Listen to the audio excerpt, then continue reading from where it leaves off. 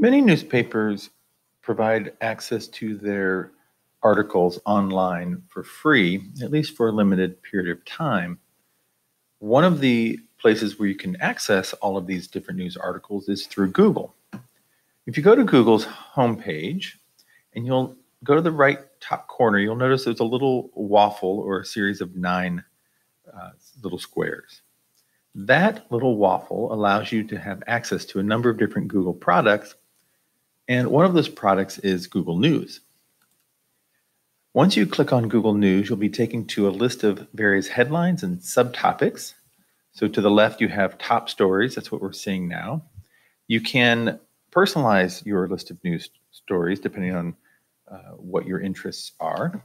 Or you can see down below, there are various topics such as COVID-19 articles, articles related to the US, world, local news, business, technology, etc. You can adjust those settings down below if you have an interest in doing that.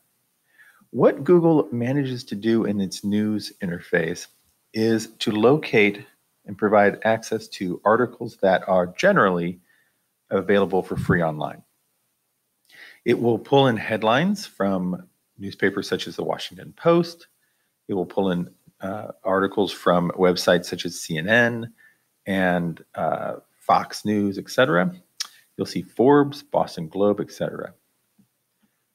What you'll also notice as you start to expand upon the full coverage link is that some of the articles come from news sources that are perhaps not as equally credible as others. So The Sun is a British newspaper that is more of a tabloid newspaper. And then, of course, you will have the left and right extremes of various newspapers, Fox News being more right-leaning, and sources such as the New York Times being slightly left-leaning.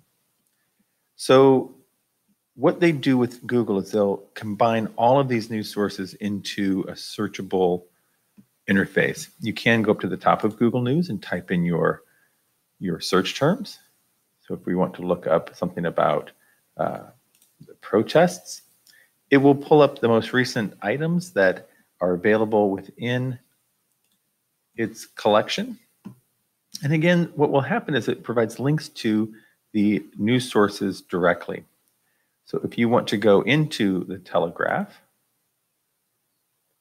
you would click on that result. It would take you to, in this case, it's a YouTube video put out by that particular news source.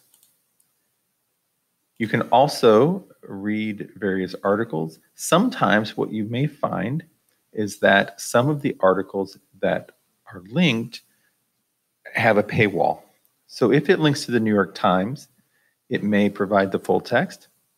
But if it links to something like the Chicago Tribune, sometimes the articles are blocked and don't provide access to the article itself because they would like you to subscribe. So Google News is a great way to get started if you're looking for topics. It will link to the most recently published items are generally what I would use Google News to search. It's something that I would get up in the morning, check my news sources, and see what's happening in the day. It's maybe perhaps not the best way to search for news articles that are a little bit more historical in nature or that are not as contemporary or recent. I would use the library databases for those. But that is a little precursor of how you can search Google News.